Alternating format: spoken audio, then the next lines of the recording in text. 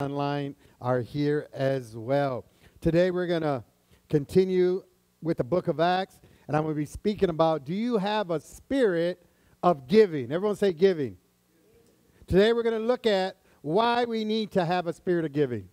You know, people say, you need to give, give, give. And the question is, why do we need to give? And we're going to learn about that in Acts as we've been going through the book of Acts. This is going to be our last week on chapter 20. We're going to go into chapter 21 next. The world tells us to take what we can. That's what the world's philosophy is. Step on people, take what you can, get what's yours. You know, I'm here to get mine. You know, that's what they say. I'm here to get mine. I'm just going to step on whoever so I can climb the corporate ladder, so I can make the most money. I'm here to take, but I'm not really here to give. The world will teach us how to take, how to step on people to get where you want to go.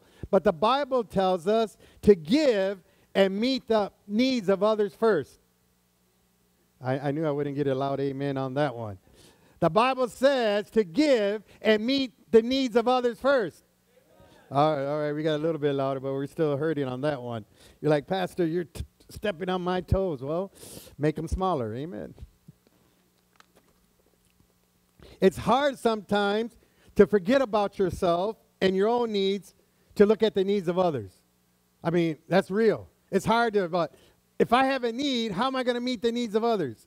It's hard to forget about yourself. Well, I want a new car, but I can't give to help others because I got to pay this payment on my car. Or I got to pay the rent on my apartment or the mortgage on my house and things of that nature. And I'm not saying any of those things are wrong. Those are all good things to have when the Lord blesses you. But when you step outside of the will of God and because you're greedy or because you want to keep up with your neighbors and you start spending more money on people who don't even know about you or like you even, and you want to impress them and they're not even looking your way, but you're out there buying the latest TV, the latest car, and you're just getting credit on top of credit. And then when it's time to give to the Lord, you're like, I have no money. I can't give. I got to pay this. Some of us, we work 2-3 jobs, and we can't even come to church. I knew that was going to go over like a rat sandwich. Pastor, I got to work. I got to pay my bills, so I can't come to church on Sunday. We'll get there, amen. But when you act on the kingdom principles, guess what? You're going to receive the kingdom blessings. How many want the kingdom blessings? Come on, somebody. How many want it? Come on, y'all got to wake up. Well, then you got to follow kingdom principles. There's rules in the kingdom. You don't make them up. When you want to make up your own rules, then you become your own king. Create your own universe. And when you do, call me. I want to check it out, see if you messed it up. But God created the universe. God created the earth. And he created the rules. He says, these are the principles that you must follow in order to get the blessings of the kingdom. And the blessings of the kingdom are unlimited. They're freely flowing. He says, I got cattle on 1,000 hills. I got money. I make my streets out of gold. That's nothing for me. I got everything you need. If you follow my principles in my kingdom, I will bless you so that you can meet the needs of others. Somebody praise the Lord. Come on.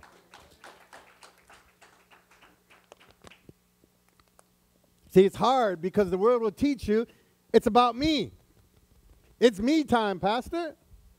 I got to take care of me. Number one, numero uno, me. Me, myself, and I. Those 3 people I got to take care of. But today we're going to learn about Paul and how he was a blessing to others. So let's start right there in Acts chapter 20. Verse 32. Acts chapter 20, verse 32. It says this, so now, brethren, so when he speaks brethren, he's talking to the people of God. So now, brethren, I commend you to God and to the word of his grace, which is able to build you up and give you an inheritance. I won't say inheritance. Among all those who are sanctified. Now, let me break this down for you. if you're not close to God, then it's impossible to give according to how God wants you to give. If you're not close to God. You see, you got to be close to God in order to give what God tells you to give. Someone say amen. If you're not close to God, you're not going to be able to follow the principles of God. Now, Paul says, I commend you. Now, I looked up that word commend in the Greek. It means this: to entrust in a very up close and personal way, or to deposit. So check that out. To entrust in a very up close and personal way. So when Paul says, I commend you to God, he's saying you need to be up close and personal with God in order to do what God is telling you to do. So my question today for you is, how is your relationship with God today? Are you close to him? Do you have a relationship with him? Do you spend time with him on a daily basis? Do you know him? See, you cannot know God if you only come on Sunday. Amen. You can't know God. It's like if you have a relationship with your children or your wife or your husband, and you say, you know what, just one time a week for an hour and some minutes, and if we go over, I'm out of here because that's too long, Pastor. But in that little bit of time, that's the only time I get to know God. And you expect to have a close and personal relationship with him like that? And then you want all the promises and blessings of the kingdom? God said it don't work like that. You got to spend time with me. If you want to have a relationship, husbands and wives, boyfriends, girlfriends, how many know it takes time? How many girlfriends have broken up with their boyfriends because they spent too much time on PlayStation or Xbox? Amen. Now I'm preaching, Pastor. Oh, Pastor, he don't spend time with me. He's always playing the video game. Oh, he's always watching sports. He never wants to go out. He never pays me any attention. Amen.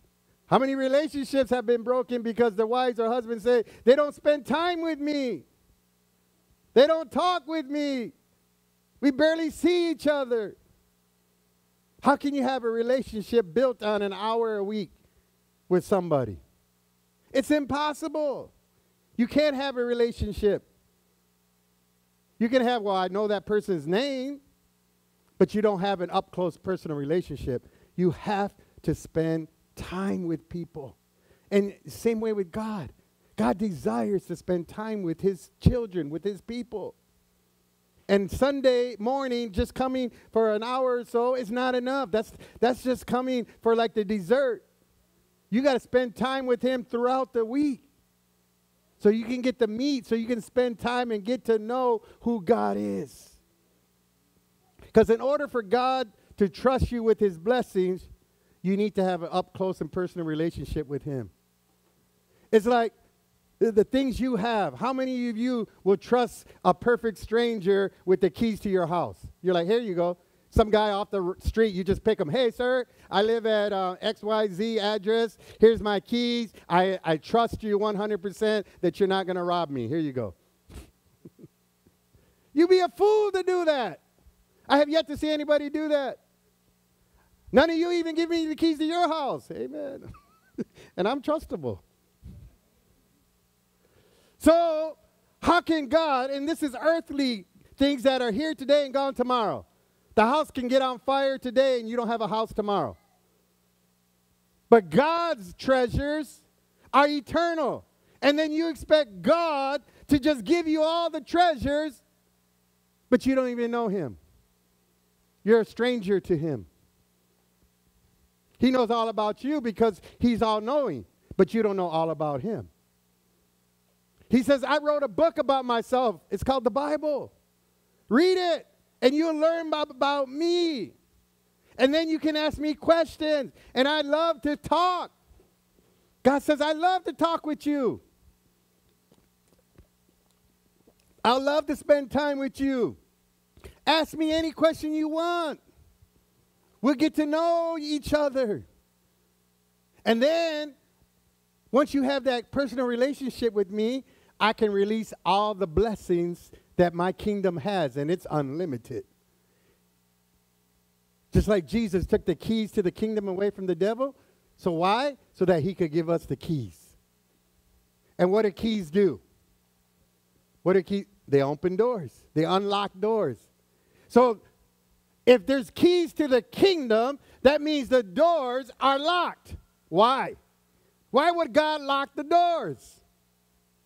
Because he doesn't want certain people getting in, the wrong ones. The ones that don't know him. The ones he don't trust. Because why do you lock your doors? You don't want to get robbed, right?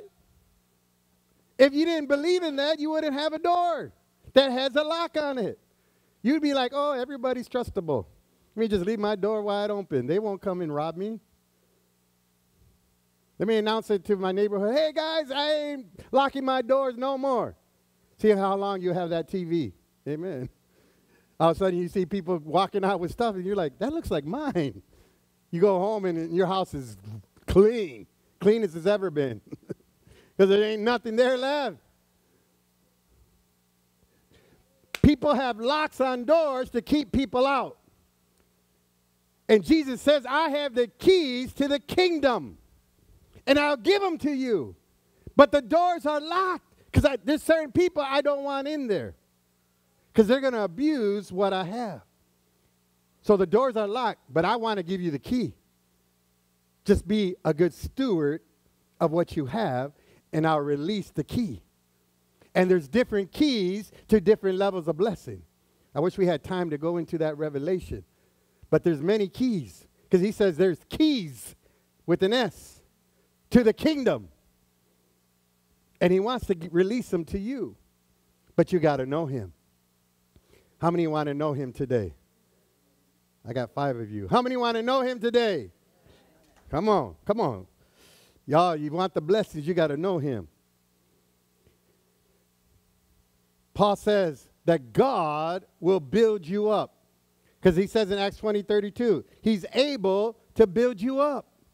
Now, I looked up the word build in the Greek, and it means this. To build a house. The building up of character. To encourage. To build someone up, helping them to stand strong and sturdy. In order for you to be a giver, you have to have character. Everyone say character. You got to have character. In order for you to be a giver, you have to have character. This will allow you to give without expecting anything in return. Amen. See, that's the key in giving. I don't give a gift so that you can give me back one. How many would like to hear that at Christmas? You give the person a gift, and then they tell you, where's my gift? Or you gave them a gift that cost you $100, and you got a gift from the dollar store. How many would tell them off? Hey, man, I spent $100 on you, and you spent $1. Well, now $1.25. Amen. It ain't the dollar store no more. Inflation. It's $1.25. $1.25. That's not how you give. You don't give expecting to get something back. You give because you want to give, and then you forget about it. You just release it. I give this to you. And that's the way God is. But he wants us to be the same way. He wants us to give without expecting anything in return. In order to be like that, he's got to work on our character. He's got to build us up. Because that's not natural for us as people. Our flesh never wants to give. Our flesh always wants to take. That's why Paul says, I got to kill my flesh daily. Because your flesh is a taker. It'll take everything it can. And it doesn't want to give anything in return. That's why you got to teach and subdue the flesh. See, we're the temple of the Spirit of God. This is where the Spirit of God dwells. We're the house of God. Because build up means to build up the house. See, God wants to build up this house because he dwells in it. Think about that. You're the house that God dwells in. He doesn't dwell in this building. This is not where he wants to live, in a 4-brick building, 4-wall full of brick building. This is not his home. His home is you. And he wants to build up his home. He wants to build you up because that's where he lives. Anyone who lives in a place is always trying to live in the best place they can and make it look as nice as possible.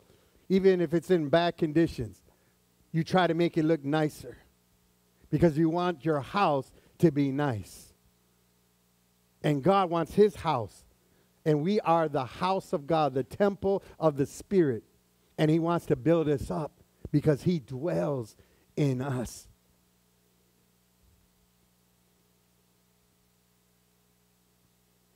Paul says God will give us an inheritance. In that same scripture in chapter 32, it says, I will give you an inheritance. Now check this out. The word inheritance in the Greek means this: the portion God assigns to a person, the gift of God to his chosen people in the present and in the future. Oh, that should make somebody just praise the Lord right there. Somebody praise the Lord. Somebody praise the Lord. Y'all, we're going to get you. The inheritance means because a lot of times we think this: oh, we serve God and one day in heaven we're going to get our inheritance. And God says, no, that's not how I work. I want to bless you now in the present too. I don't want to just bless you 100 years from now, 50 years from now. I want you to be blessed here on this earth. I have an inheritance for you that's enough for the present and enough for the future. I got an inheritance for you that's going to bless you. But you got to live according to the principles to get the inheritance. You can't get your inheritance unless you live according to the principles that God puts in his kingdom. The inheritance is yours if you live right. See, God has an inheritance for you now that will be released so that you can be a blessing to others. And if you're a good steward of the earthly blessings, then he can trust you with heavenly blessings. See, you got to be a good steward. And Jesus told a few parables about being a good steward of what you've been given to steward over. Remember the story of the 3 servants and he gave them the money? If you don't, Google it and find out. Amen. But when those who were good stewards, what happened? They were blessed with what? With more. And the one who was unfaithful, what happened to his inheritance? They took it and gave it to who? The one who had the most. He said, you wicked, lazy servant, give me that money. I'm going to give it to the one who has the most. Goes totally opposite of this socialism thinking nowadays. Amen. Saying, oh, you take it from the people who are faithful to God, take their money and give it to the lazy people. I knew I wouldn't get an amen on that one. That's socialism. God says, I don't work under a socialism government.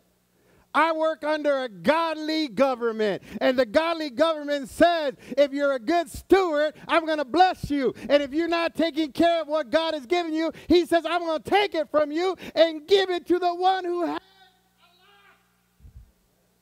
You say that ain't fair. Well, that's God. Get to work. And you'll be the one receiving. Amen. I know this wouldn't go well here. Amen. We've been indoctrinated with this socialism doctrine. Take from the rich and give to the poor. Just take it. No. The Bible says the total opposite. If they're not good stewards worth it, why am I going to give it to them? Oh, man, y'all. You can't believe the thinking of the world. You got to believe the thinking of God. Now, do we meet the needs of the poor? Yes, God's telling us. And we're going to see what happens and how we do that. Follow me now. See, when we see a need, we are to meet that need. And ask the Lord to give us a way to meet it. See, when we see needs out there, because we're the people of God, we have the inheritance of God. We're supposed to be blessed. And I'm going to get into that in a moment, and probably won't get too many amens on that one either, but I'm going to get you there. But when we see a need, we're supposed to meet it. That's what the Word of God says. You see a need, fill it. I've called you to meet the needs of others. That's why I blessed you. Now we're going to get there. Acts chapter 20, verse 33. We're going to see how it happens in a moment. This is what it says. Acts chapter 20, verse 33. It says, I have coveted no one's silver or gold or apparel. This is what Paul's telling the people. Paul says, the riches of this world don't have me. I don't covet this stuff. I don't covet the gold. I don't covet the silver. I don't covet it. Do I have it? Yes. Do I covet it? No, there's a difference. You see, I have it, but it doesn't have me. Amen? I know. Come on. We're going to wake up. You see, you can't allow the things of the world to have you, that you do anything to get it. See, God says, I'll release it to you. If you're a good steward, man, I'll give it everything. Gold, silver, all the things that you want, all the things you need. But guess what? That's not what I work for. I work for my Lord and Savior so I can be a blessing to others. That's why I do what I do. Now follow me. The word coveted in the Greek means this: what a person truly yearns for, to greatly desire to do or to have something. See, when you covet something, you yearn for it. You desire it. You do anything to have it. Paul says, I don't desire these things. He says, I desire to be in the presence of God and to meet the needs of people. That's what Paul says. That's what the church is here for, to be in the presence of God and to meet the needs of people. Somebody praise the Lord for that. But now we're going to get to the part that we're going to probably step on some more toes. But Paul tells them, I need money to do ministry, but money doesn't own me. See, remember, I've told you many times, salvation is free, but ministry costs. Salvation is free, but ministry costs. So what does Paul start telling them? Let's look at Acts chapter 20, verse 34. Yes, he says, you yourselves know that these hands have provided for my necessities and for those who were with me. Now we're going to start going into this. Paul said, whatever money I needed for ministry, he says, I didn't take it from the church. He says, I went out and I worked with my hands for it.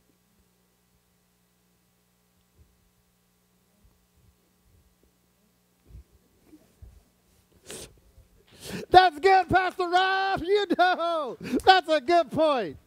Sometimes you got to encourage yourself. I told you, y'all going to get upset. Socialist-minded people, they get upset at this kind of preaching here. Amen. Not you guys here. I know. You're just trying to save your voice for a louder amen down the sermon there. They're going to blow up that socialist mindset here. Paul says, I went out and I worked for it. I didn't expect the church to give it to me. I didn't beg people for it. He says, I went out and I worked my hands for myself and my team. He says, I made sure they were taken care of. Now follow me. So what did he do? Paul was an entrepreneur. The Bible tells us in other verses, he was a tent maker. He had his own business. Check this out now. I'm telling you, we're going to get there. We're going to shake some cages here today. Paul was an entrepreneur. He had his own business. So he could do whatever the Lord wanted him to do, and money wasn't an issue for him. How many would love for money not to be an issue for you? then follow kingdom principles that I'm going to teach you here. And money won't be an issue for you. See, money wasn't an issue for Paul. Paul went all over preaching the gospel, establishing churches, giving and meeting needs of the poor. And he says, I never asked for a penny from any of you because I had my own business. I was an entrepreneur. I didn't have to ask my boss time off to go to a women's retreat or a men's retreat or a youth event or a church event, because why? I was my own boss. I set it up so I could do the ministry. When God called me, I could go and say, okay, yes, God, I ain't got to ask nobody else because God has placed me in an entrepreneurship business. Paul says that I could just go and say yes to God. If he told me to give to this person, I would give to that person because he blessed me with the finances. I wasn't worried about money because I knew if I followed God's principles, he would bless my business. And God blessed his business, and he was able to be a blessing to others. Now we're going to get there.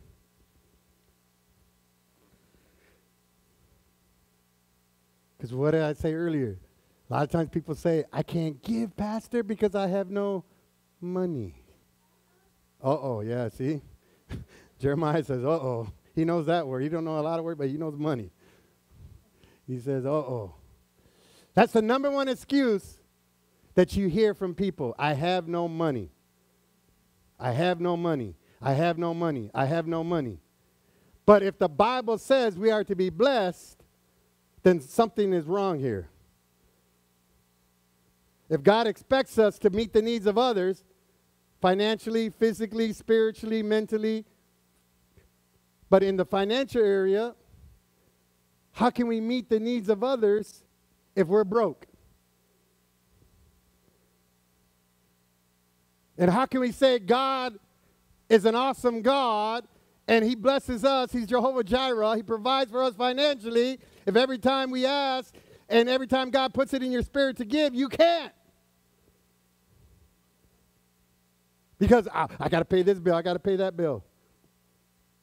We don't have time to get into the reason why you got all these bills, because you lived outside your means, but we won't get into that today. But let's follow what Paul's teaching us here. I believe this with all my heart because God is about to do a new thing in this season.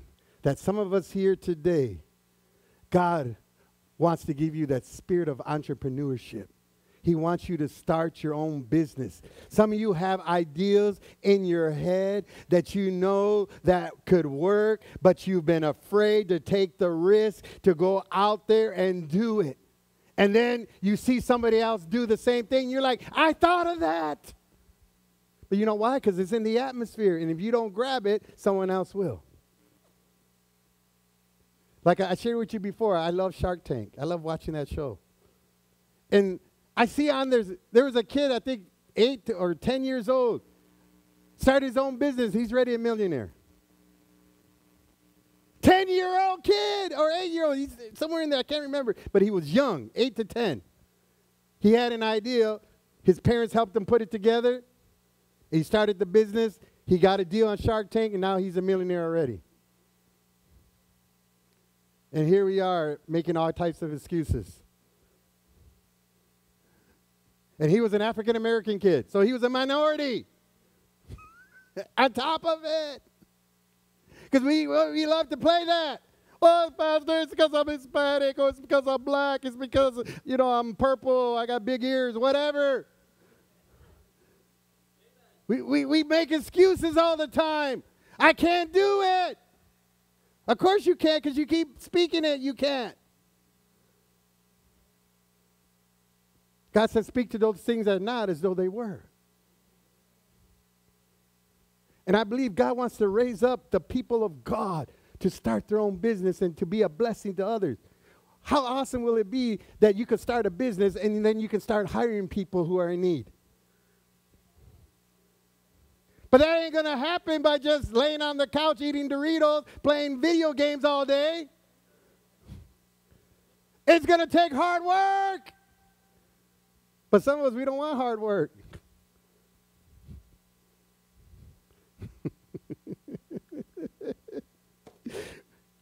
We barely just wake up to go to the job that we work at. As soon as that clock, man, we're looking at the clock. We get out at 5 o'clock, 4:59, 29 seconds, 30 seconds. As soon as it's 5 o'clock, we gone.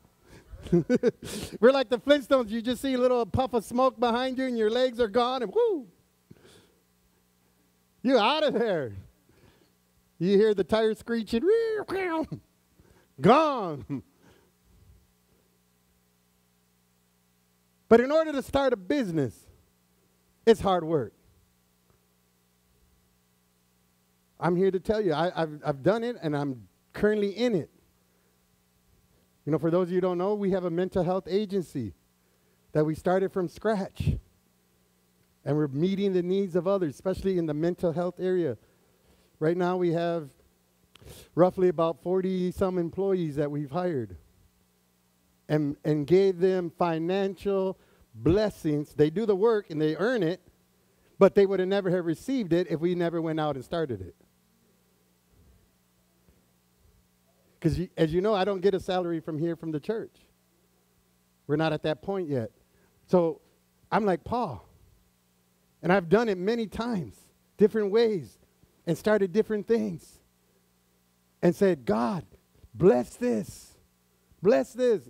And so God connects me with people, and I have partners. And we started this business.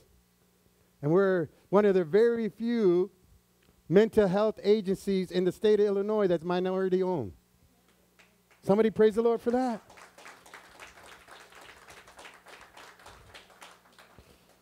My partners, you know, they're women, African American, and I'm Hispanic, and we've come together. And we started this. And we're on year 3 now. And it was a lot of hard work. It didn't come easy. It didn't come easy. But guess what? It's now providing others financial blessings, and it's providing us financial blessings, and in the future, it's going to provide financial blessings as an inheritance.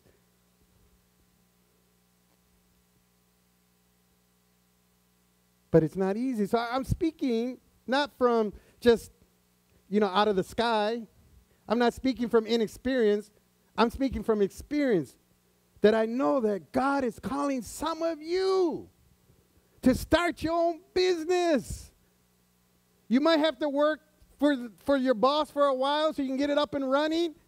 And when you come home, you're going to have to put some hours in to make it happen, because it's just not going to happen. I guarantee you. It doesn't do it. It doesn't work like that. You just have an idea, then poof, all of a sudden you have a business. It's work.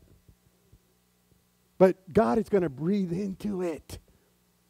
I'm speaking life into your idea right now. God will breathe into it, and it will grow in the mighty name of Jesus Christ, and it will provide for the needs of your family. It will provide for others to get jobs, that you'll be able to hire people, say, hey, you're in need. You know how to do this. I'm going to hire you, and you're going to be part of my company, and you're going to work for me, and I'm going to bless you, and I'm going to show you the love of Jesus Christ.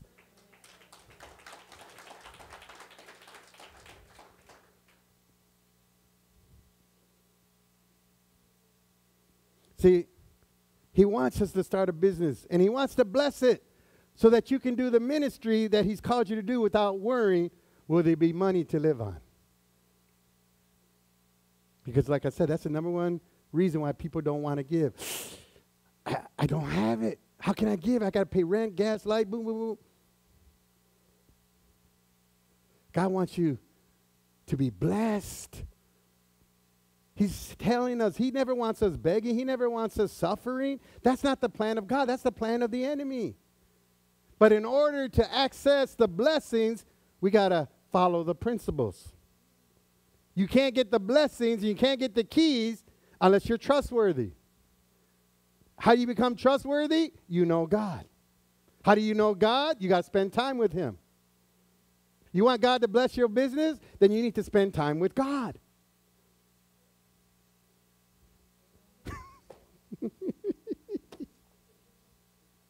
See how it all goes back right there?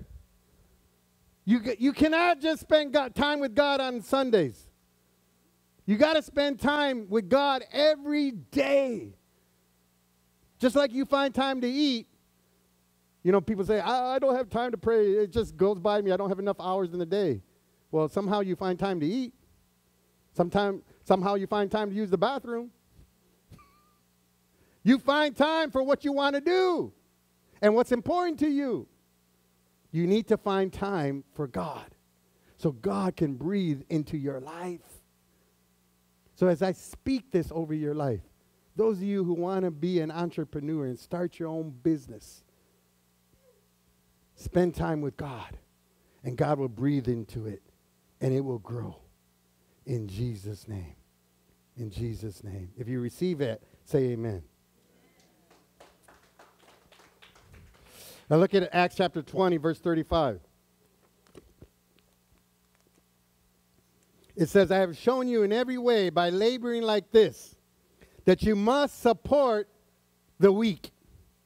And remember the words of the Lord Jesus that he said, it is more blessed to what? To give than to what? Than to receive. Now Paul says he's been laboring to support the weak. Now, the word laboring in the Greek means this: to work with bodily and mental effort, to work until you're worn out, depleted, and exhausted. That's what laboring means. That you work so hard for the kingdom of God that you're exhausted. Because not only did you put your body into it, you put your mind into it as well. He says, man, I worked so hard to meet the needs of the weak. The reason Paul worked so hard was that so that he could give to those in need financially, spiritually, and give them mental support. That's why he worked so hard. That's why he worked so hard. And when you work hard in the things that God told you to work in, then he will meet your needs. He'll meet your needs. He will take care of you. When you take care of the needs of others, he will take care of you. I mean, God has blessed my family tremendously. I'm a shining example of what God can do. What God can do if you work hard. I mean, we have a beautiful house. We have beautiful cars. We have beautiful children. We have everything that we could ever want in life. God has blessed us. God has blessed us. Why? Because we've been faithful to God. We work with our hands to bless the people of God. And whenever there's a need, God has blessed us tremendously so that we could say, here, we'll meet that need, whether it's financially. If they need mental support, guess what? Now God gave us an opportunity to open up a mental health agency. So now we can meet their need mentally. Now spiritually, here we are. We're here every day, after the church, before church, throughout the week, meeting the needs spiritually of others, doing deliverance, doing healing sessions, praying, working online, so that we can meet the needs of others spiritually. Why? Because God has told us it's better to give than to receive. And one thing you'll find out, you can never outgive God. If you're in need, then you need to start giving. You'll be like, whoa, that don't even make sense. That's the totally opposite. How can I give if I'm in need? Because you live by the kingdom principles and God will take care of you. God will take care of you. God will take care of you. You got to follow the principles of God. And when you follow principles of God, blessings of God are connected.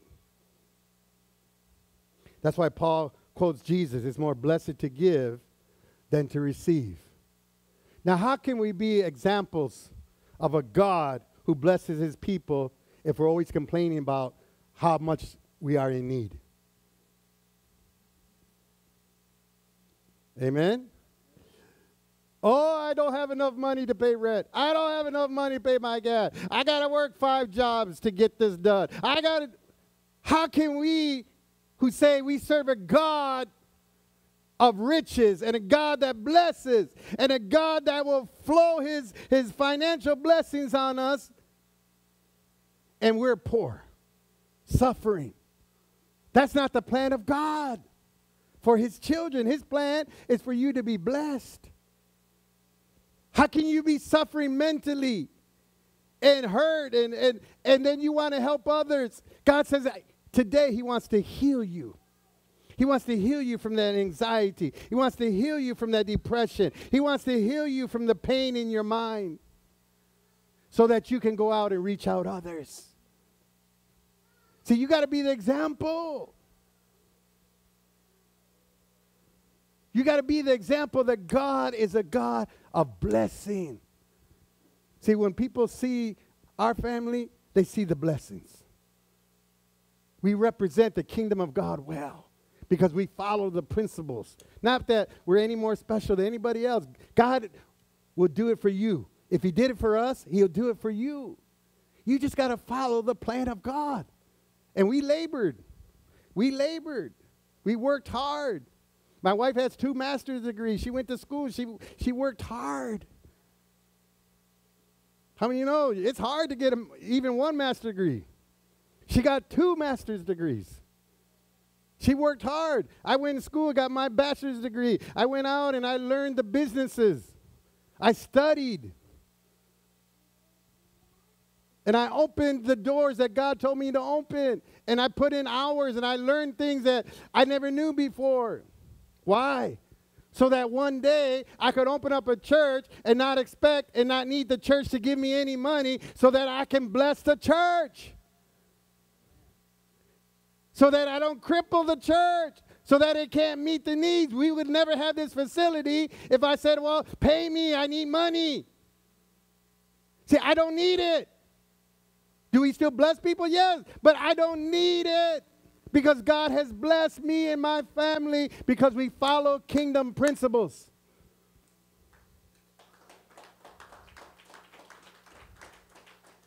And he'll do the same for you. See, this ministry is supported because we have people who are blessed that give. But we need to get all to the point where we don't even think about it anymore. And if there's a need, we just say, boom, here it is. Doesn't even bother me. I don't even have to think about it. If there's a need in my church, there's a need that I see around me, and God is tugging my heart to give, here's $1,000. Don't even think about it. Lord, take me home, Jesus, right now. Before they cash that check. Yes, don't even think about it. Because God will bless you in that way.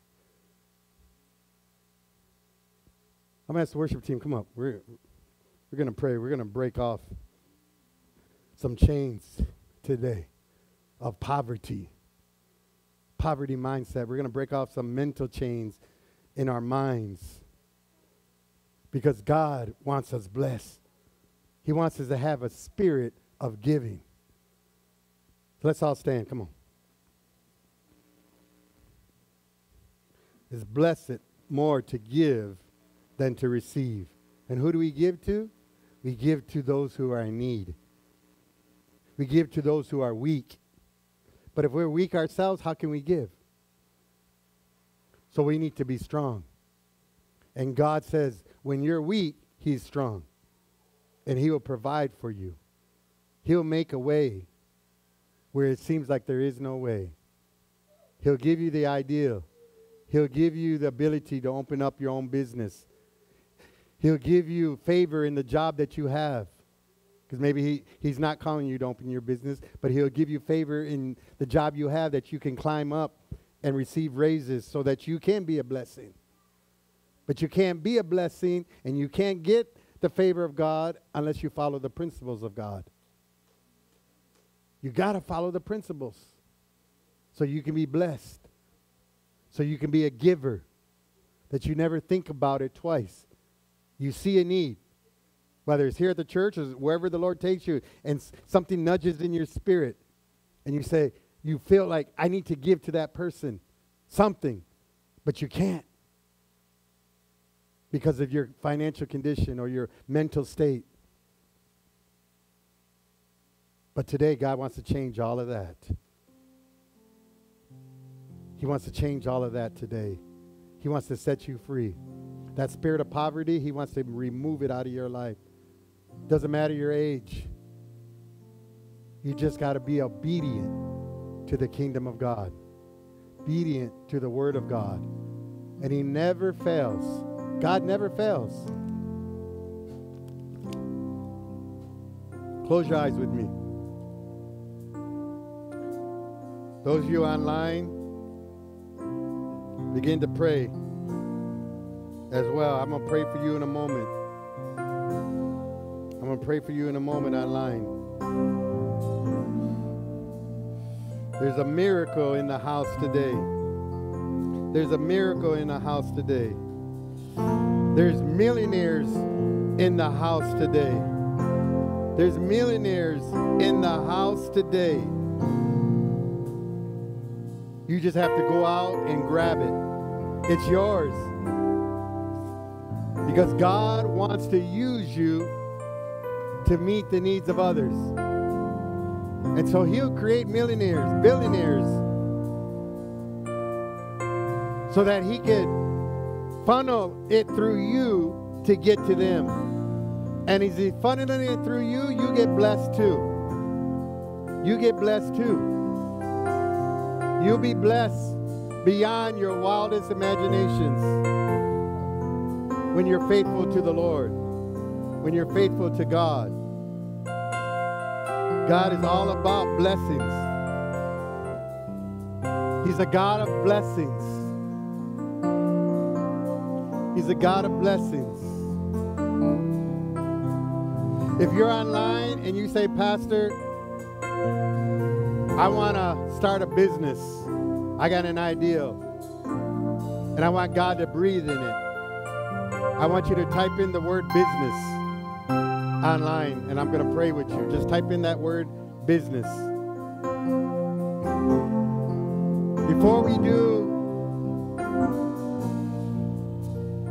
deliverance, I want to pray for those who maybe have a business or want to start a business. That God will breathe into it. And that as long as you follow the principles of God, he will bless it. He will multiply it. He'll bring you the customers or whatever it is that you need so that you can be a blessing to others. He will funnel finances through your business so that you can bless others. You can bless the ministry. You can meet the needs of the weak, as Paul says. I worked with my hands. I started a business so I could be a blessing to others. I can go where the Lord sends me. I don't have to ask. I just do and follow the Lord.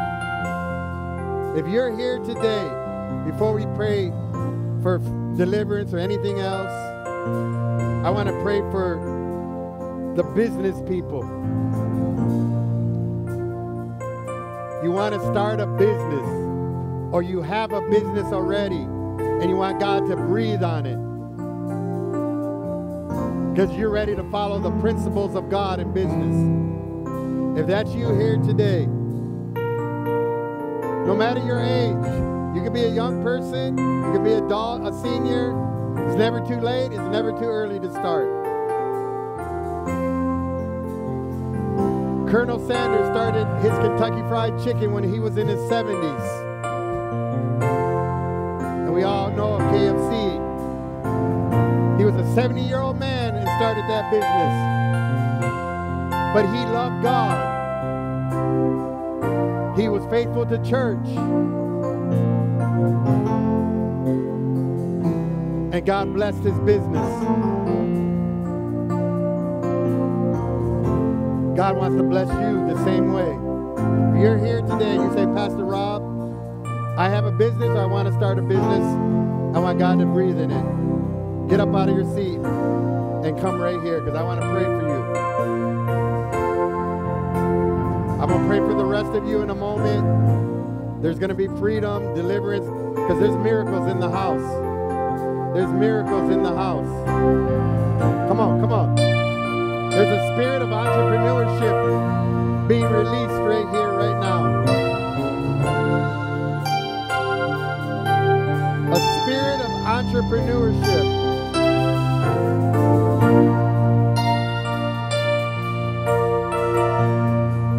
A spirit of entrepreneurship.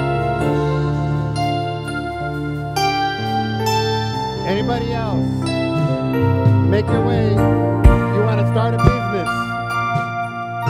You want to start a business. I'm going to pray for you as a whole, because there's many of you here. I want to pray for you as a whole. Father,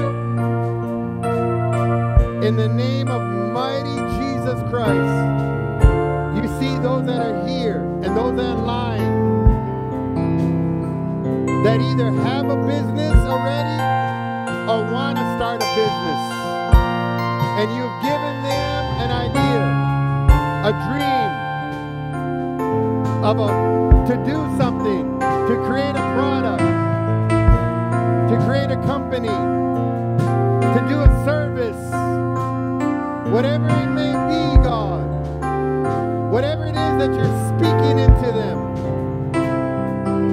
God, this is the season you're calling out that Joseph anointing, that entrepreneur anointing, so that they can be a blessing to the kingdom of God. They're not here to say, I just want to be rich and keep money to myself, but I want to be blessed so I can bless others, so I can meet the needs of the church. I can meet the needs of the kingdom. And what you tell me to give, I'll give. Where you tell me to go, I'll go. What you tell me to do, I'll do. Because you're going to breathe into this business. As you breathe life into the dirt, and you gave Adam life, you breathed into him and created something out of nothing. You created life from what was dead.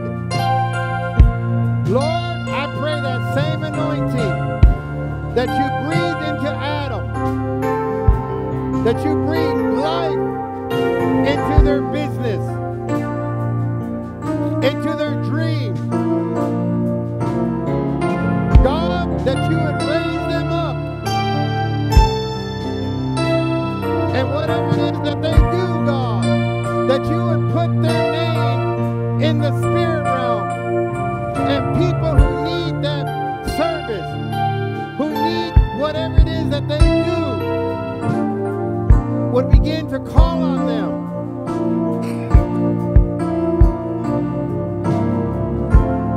Will begin to call on them, Father God.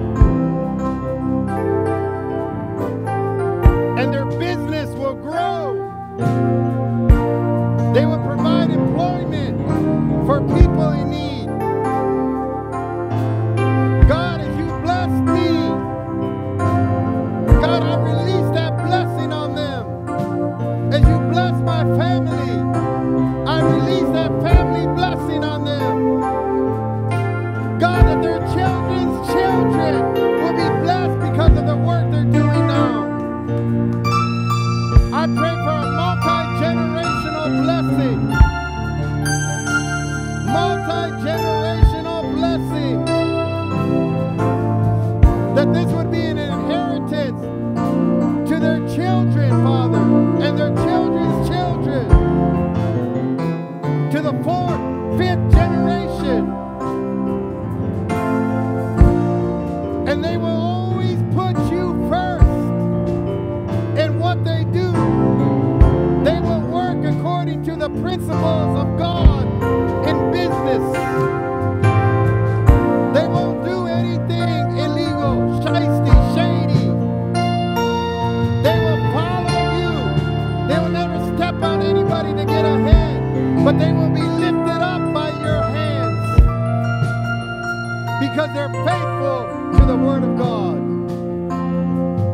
release it right now, God. I want you to receive it right now. I want you to claim your business. Whatever it is that you're thinking of, I want you to say the name. If you have a name of your business, say the name. Say, God bless whatever it is. The name of your business or the idea you have if you don't have a name yet. God bless it. Say it right now. God bless this so I can be a blessing to others. So I can meet the needs of the kingdom. You're going to speak it into the atmosphere. You're going to speak it into life.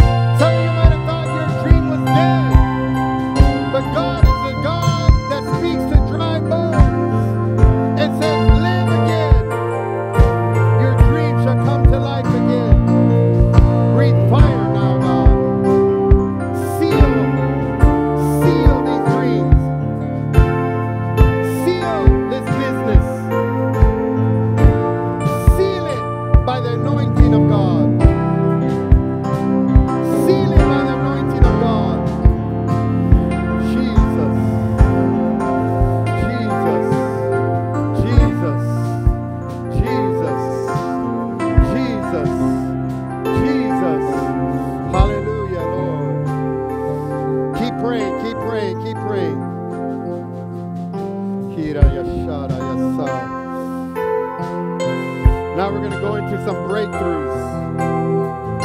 We're going to go into some healings, some deliverances that God is about to move. God is about to move. God is about to move. So prepare yourself. God is about to move. Jesus, Raya Sanda, Yasi. God is about to move.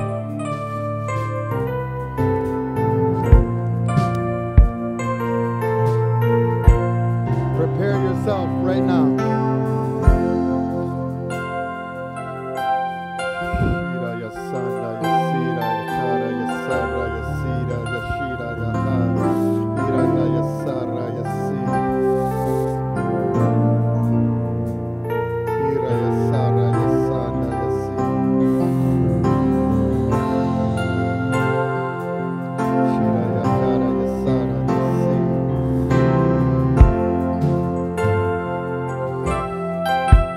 Begin to move in the hearts.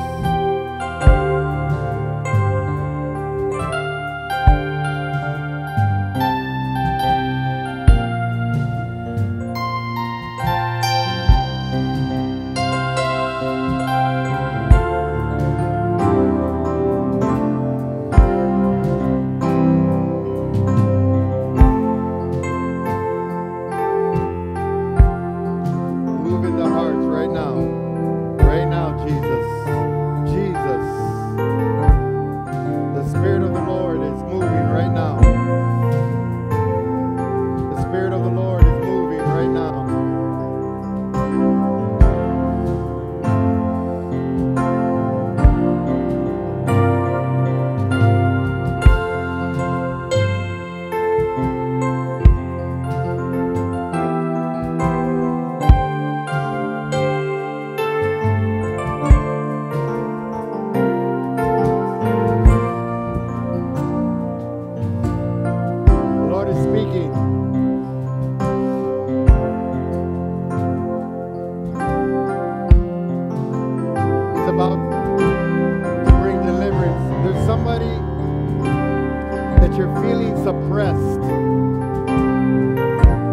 Like you try to get up and you keep getting pushed down. You try to move forward, you keep getting pushed back. The enemy has a spirit of suppression on you.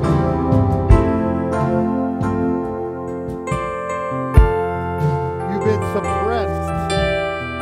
suppressed, rejected. Everywhere you go, there's rejection. People turn on you.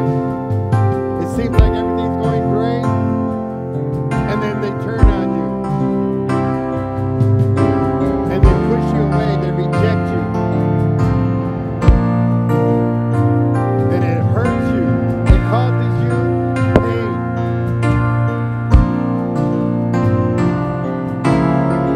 You've been dealing with this for a while. But the Lord wants to set you free today. He wants to deliver you today from that spirit of suppression, the spirit of rejection. It takes away your peace. It steals your joy.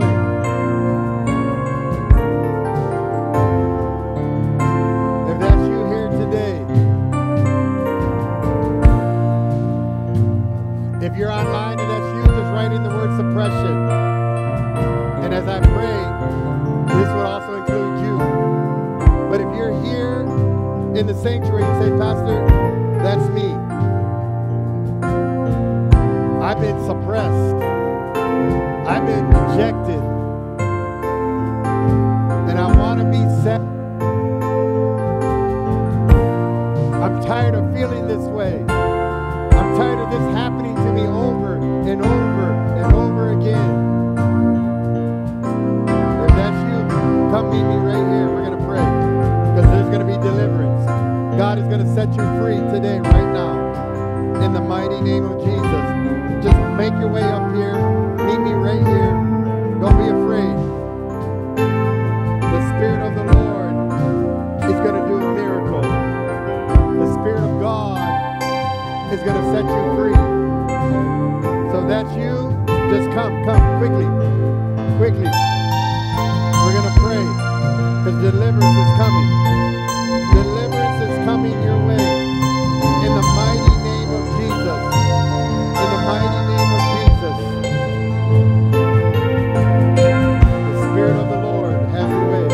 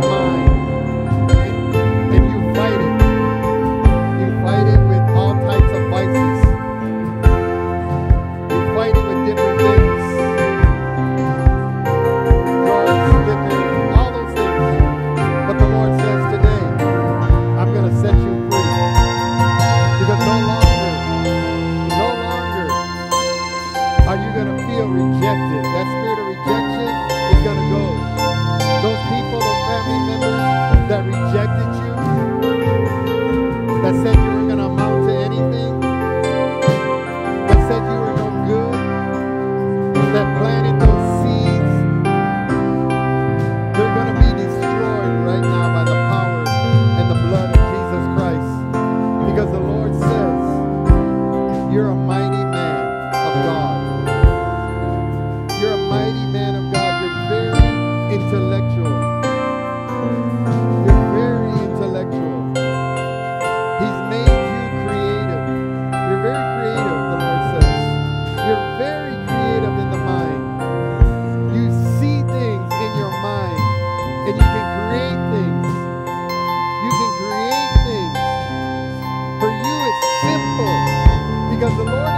you this gift of creativity. Your hands are strong. You have strong hands to create, strong hands to build. The Lord says, I'm going to release and I'm going to build upon this anointing of creativity in your life. But because of this rejection spirit, because of this suppression spirit, that creativity gets pushed down. No more, the Lord says. Today He's going to bring healing. And He wants you to know, that you have been a good son.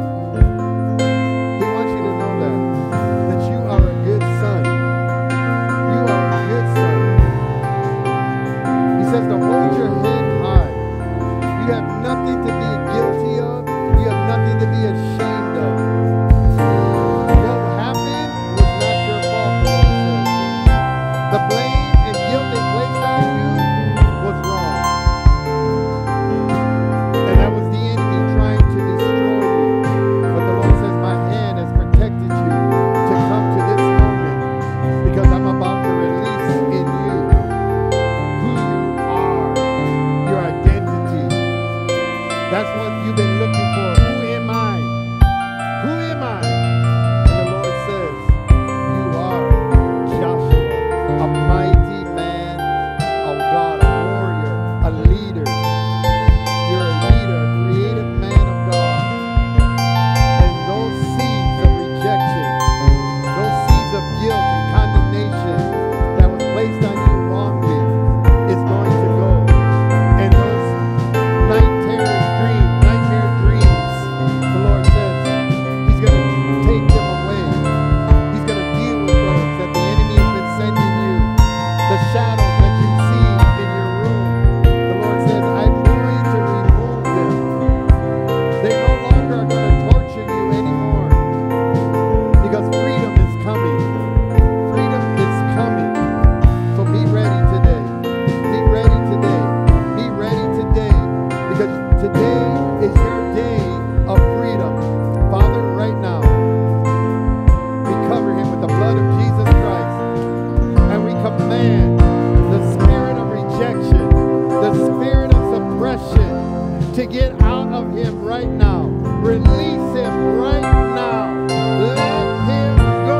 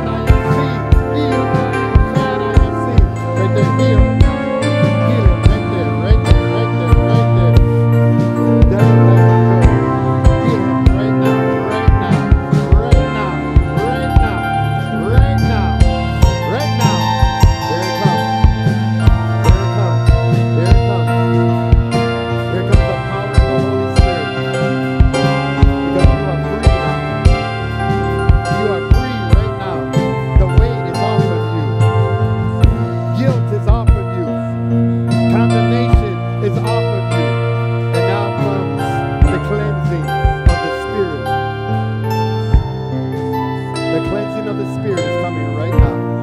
Let the Holy Spirit move right now. Just release yourself. Release yourself to the Holy Spirit. He's going to do a work in you right now. He's going to do a work in you right now, the Holy Spirit. There's a miracle in your house right now. Here it is. That's Him. That's the Holy Spirit now. That's the Holy Spirit. Just let yourself go. He's going to fill you up. Just let yourself go. Here it comes. Here it comes. Fire. Fire. Fire, God. Fire, Jesus. Fire, Jesus. Fire, Holy Spirit. Fire, Holy Spirit. Fire, Holy Spirit. Right there, right there, right there. Just release it, release it. Let it go, let it go, let it go. Let the Lord do it. Let the Lord do it. He's healing right now. He's healing right now. Let him go. Let him go. Just release yourself to the Holy Spirit. Release yourself to the Holy Spirit. Release yourself to the Holy Spirit. Release yourself to the Holy Spirit. That's the fire right there, right there, right there, right there, right there, right there. There it is, there it is, there it is, there it is, there it is. Just let it go, let it go, let it go, let it go, let it go. It's coming, fire, fire, fire. That's it, right there, right there. Father, touch his mind right now. Touch his mind. Give him peace, give him peace, give him peace, God. Give him peace, give him peace and rest in his mind. No longer is his mind tortured. No longer is his mind tortured with voices. All those voices go in the mighty name of Jesus. All those voices go right now in the mighty name of Jesus. Every discerning voice that is of the enemy, get out of him. Get out of him. Every voice that doesn't belong there, let it go. Get out, get out, get out, get out, get out. Ooh, that spirit of Leviathan, that lying spirit, get out of him right now. That spirit of Leviathan, get out of him. Get out of him. That lying spirit, get out of him. Get out of his mind. Get out of his mind. He is a mighty man of God. See, that spirit is trying to lie to you even right now. That this is not real. This is the power of the Holy Spirit. Let him go. Let him go. Let him go. Leviathan spirit, let him go. You have to let him go by the power and the blood of Jesus Christ. Release him right now. Release him right now. Release him right now.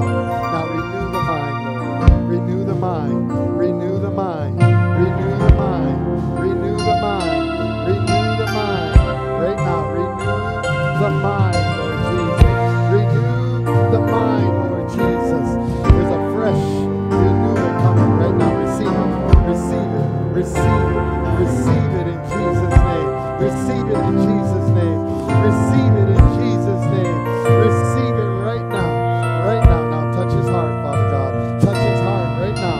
Touch his heart right now, God. Feel it right now.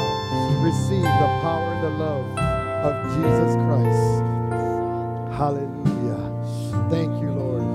You are now free in Jesus' name. Jesus' name. Amen. Amen. Amen. Amen. Amen. Amen. God is good. Amen. Amen. Amen. Hallelujah, Jesus. Father, right now, we release the power of the Spirit.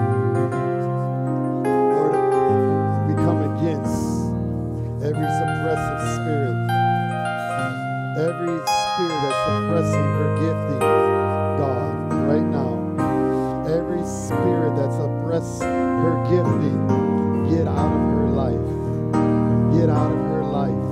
Get out of her life. Get out of her life. God, you called her. You called her, Father God.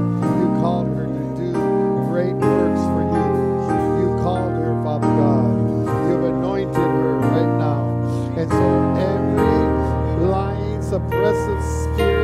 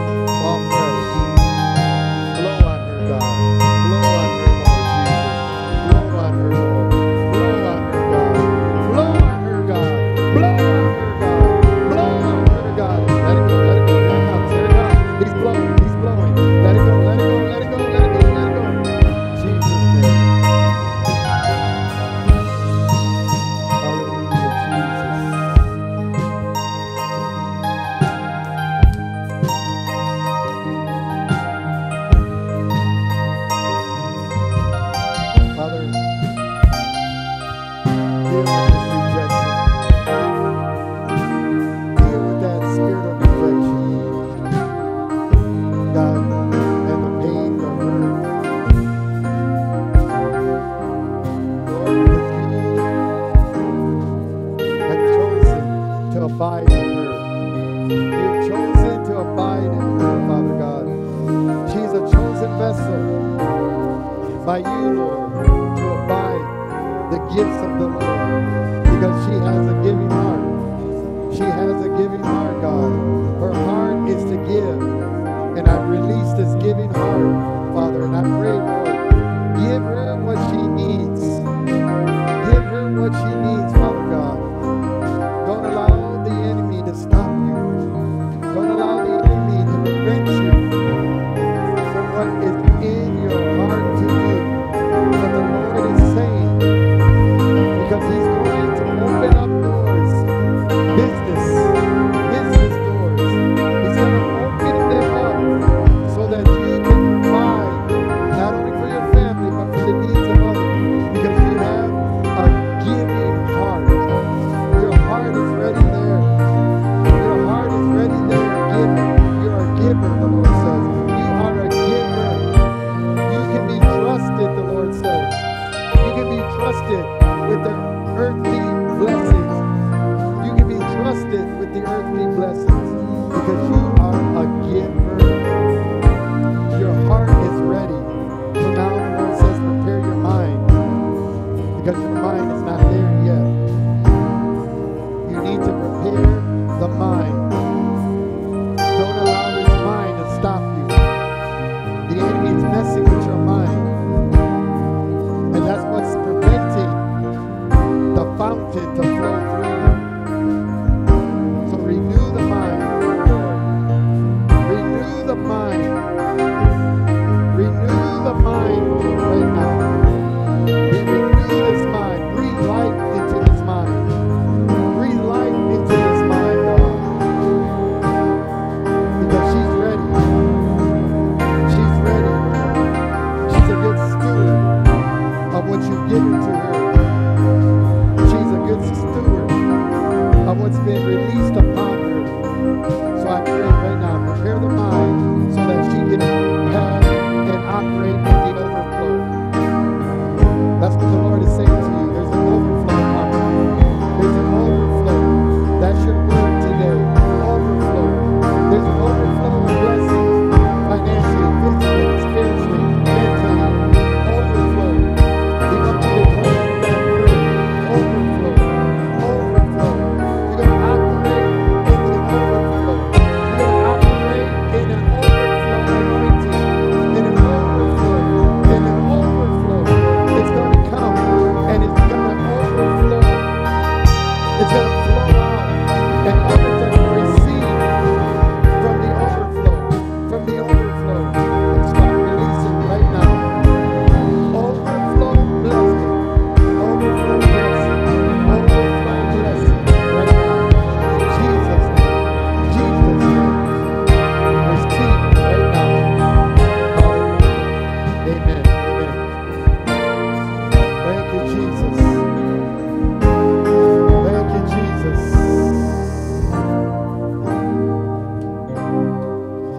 Father, I pray for my sister Raleigh, oh God. Release upon her your word. Your word is faithful. You are Jireh. You are Jireh. Jehovah Jireh, the provider. And I release upon her. I release upon her the providing aspects of God. Provide for her. Provide for her, God. Provide for her, God. Every attack of the enemy that's trying to steal her provisions, let it go. Let it go. Get out of her life. You cannot steal what God has given to her. It belongs to her. She is operating in the kingdom principles of God. So you have no right, no authority to what the Lord gives her. You can no longer steal from her. No longer steal from her. You cannot steal from her what doesn't belong to you. So take note, enemy. She is taking a stand today. Today it stops. Today, the theft stops. The thief is caught. The thief is in prison. The thief is gone. The thief is gone. No longer will you lose out. No longer will it be not enough. No longer will it be stolen. Your hands work for the kingdom of God. Your hands work for the blessings of God so that you can bless others. But Lord, I pray that you take care of her. Take care of her family right now. Right now. Right now. Right now. Release that blessing upon her. Release the blessing upon her right now, God. Release the blessing upon her right now. Right now. Jesus, Jesus. We release blessings, blessings, blessings, blessings, blessings, blessings, blessings, blessings. We speak blessings, God. We speak blessings, blessings, blessings, blessings, God. Blessings, Lord. Blessings, God. We speak it in your life. In the mighty name of Jesus. Mighty name of Jesus. Father, right now, in the mighty name of Jesus. God, this is your wonderful word that releases it, evangelizes everywhere. God, support her. Support her, Father God. Support her right now in all her areas. Bless her family. Bless her needs. I release it upon her, God. I release it upon her. She has a heart to do what you tell her to do. She's not afraid. So I pray right now, release her into the kingdom work. You release her to kingdom work. Kingdom work, Father God. And we bless her in Jesus' name. Jesus' name. Hallelujah, Lord. We thank you, Jesus. Father, we pray for our brother Fred, God. Heal his body. Heal his body, Lord Jesus, in Texas. Heal his body. Heal his body, his family, every one of them, Father God. Bless them in Jesus' mighty name. Amen, amen, amen. That is the power of the Holy Spirit. God has come to set the captives free, and he's come to release and bring out the business people to work in the kingdom of God. So I pray that you begin to work in the kingdom of God with your business, with your entrepreneurship. And for those who receive deliverance, continue coming, continue receiving from the Lord. You cannot stop, because if you stop, it's going to hurt you. You need to continue being connected to the people of God. Tonight we'll be here at 5 o'clock. Bring some food to celebrate. We'll have a good time and fellowship. We love you guys. May the Lord keep you safe. May the Lord bless you. You are dismissed in Jesus' name.